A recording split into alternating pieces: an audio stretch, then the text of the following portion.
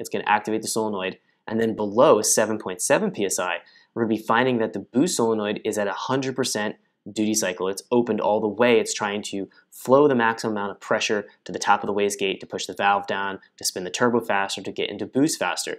So this quick spool feature is something that we want to always use whenever possible, but I made the mistake when I began doing this. I should have zeroed this out. I left it on.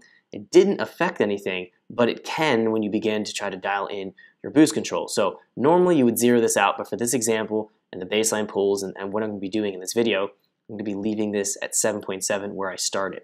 So we've flashed this. We want to do our dyno pull, and what we're going to be seeing here, if we go into graph, we're going to be looking here at Datalog. Let's load up our first dyno pull after we've made those changes. We're going to be seeing here in our boost template, and this is a template we've already set up in the previous Datalog videos. We see all our templates here under boost tuning. We're only going to be focusing on the boost tuning data logs in this video. We're not going to go through the other tuning process of walking through the fuel and ignition timing. I want to be very specific when I look at these data log videos so you can follow along and really pinpoint what's going on here. So what we're going to be finding is on this graph template, we have engine RPM, we have map pressure, we have boost control duty cycle, and then we have gear.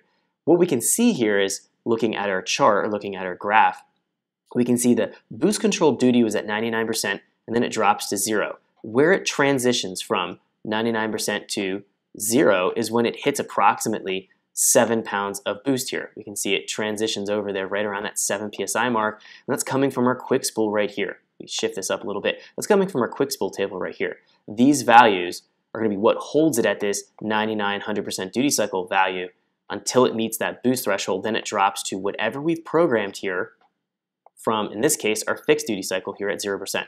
So that's going to be something we have to always keep in the back of our minds. Now, we want to go ahead and baseline the engine and see what the wastegate spring is going to be building for boost. We want to figure out where that's at. If we have too much wastegate spring, we're going to have to go in and reduce the wastegate spring.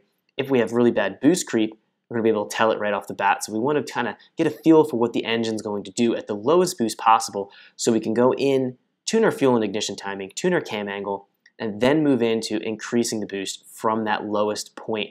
Or if we're over boosting because we have too much wastegate spring, evaluate that, change the springs, make another pull, and figure out where your baseline's at. But we have to be at 0% duty cycle here, as we can see, to be able to baseline it off the wastegate spring.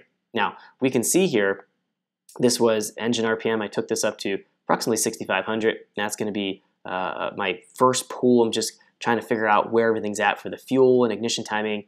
And then off again the wastegate spring. In this case, this wastegate spring was approximately 11, 12 psi. We can see that's what it builds here. We can see that the gear I did the pulls in was third gear, and again we have 0